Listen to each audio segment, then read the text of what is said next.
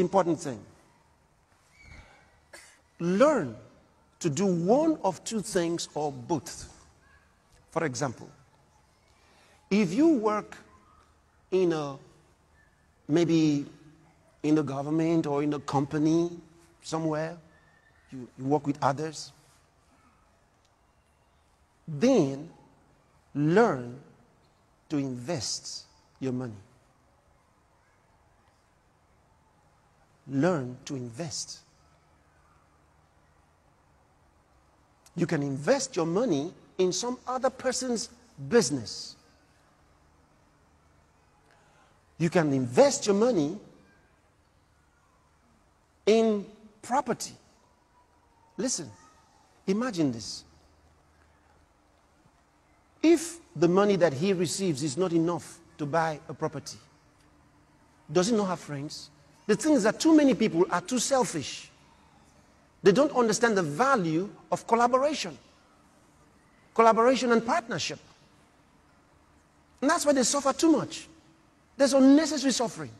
What about your friends? All the friends are suffering together. Why can't the friends join together to do something big?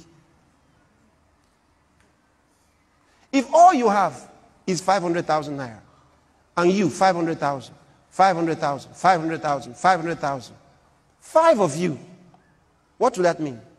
2.5 million. No one of you can do something of 2.5 billion worth, but 5 of you can.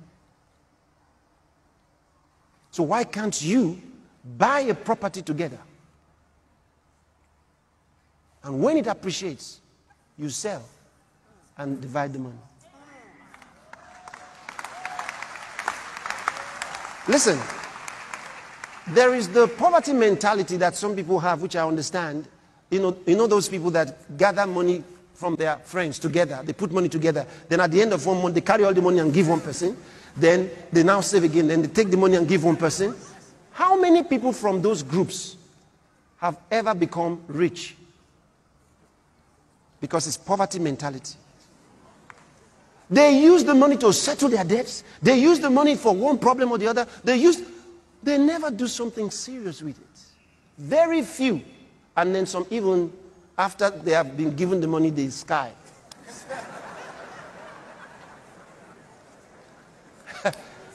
They say, I don't want to be a part of it anymore. So that's not the kind of thing I'm suggesting. Okay.